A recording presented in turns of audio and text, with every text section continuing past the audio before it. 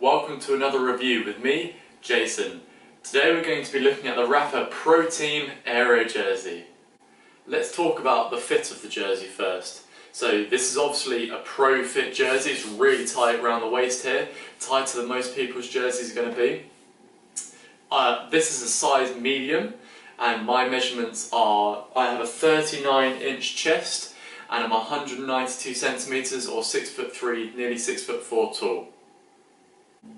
As for the comfort of the jersey, as a whole this is a really comfortable jersey, as you would expect for one of Rapha's best, most expensive jerseys, definitely. So round the chest it's snug, but it's not too tight. Even in the bike position it maintains a really good fit around the chest area. However, the arms though are really tight on me personally.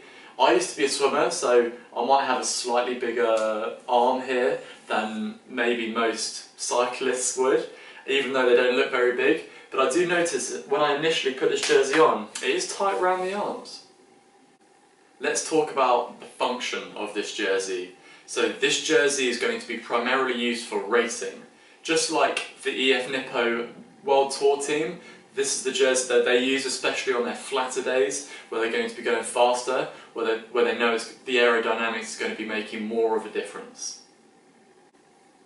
I have primarily used this jersey for either racing or faster cycles. Because it looks fast, people know it's an aero jersey, you want to be going fast in it. You don't want to be pootling along and somebody overtakes you and you're in an aero jersey. So I tend to save this one for my faster days where I'm going to be the overtaker, not the overtakee.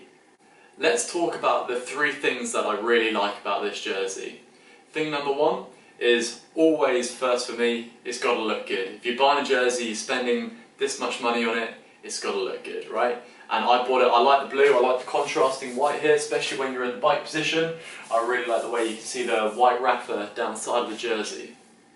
The second thing that I like is that it maintains a really good fit, especially when you're in a more tucked or a more aerodynamic position on the bike, which I think adds to the functionality of the jersey. It really maintains a snugness around the chest and the body.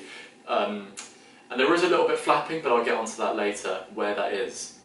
And the final thing I like about this jersey is they haven't just used the same material throughout the whole thing, they've used this extra textured material to help trip the airflow to keep it maintained tucked to the body for longer, increasing your aerodynamics.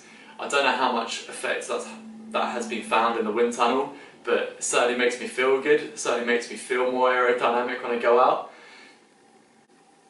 I also like the different back panel and the fact that the pockets still have functions. So the back panel is a little bit thinner for some extra breathability.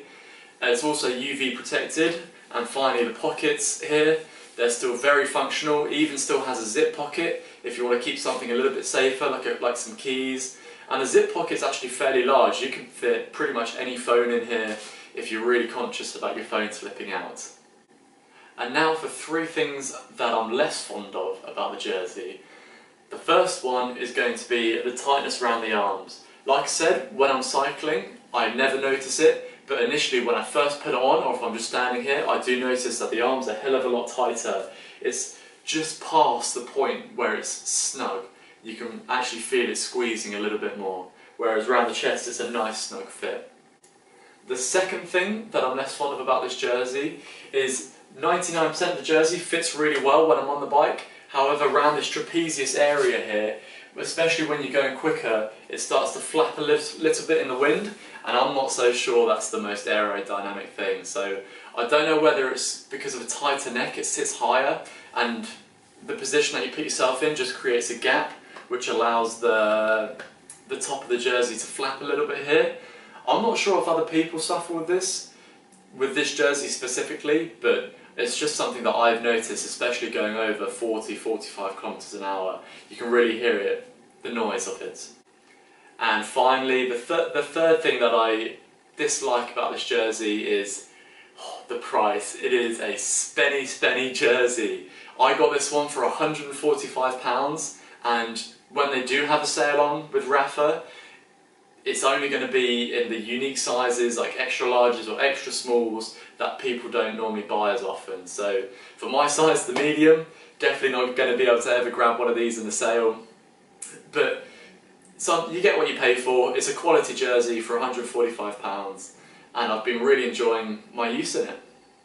To conclude this video off, I really love this jersey. I really like the navy blue here, and it does come in other colours. It comes in a black and a mustard yellow at the moment, and that mustard yellow is really eyeing me up.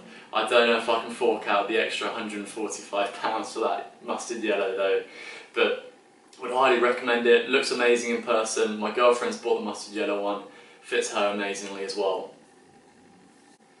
Apart from a very few minor niggles, like I said, the tightness on the arms, a little bit of flapping around the top of the trapezius here, overall this is a great jersey. You do get your money's worth. It looks great, makes you feel fast, and I use it on the faster rides as well, and I enjoy using it for those kind of rides. Thank you very much for watching my review. I hope you found this very useful, and I hope to see you again soon.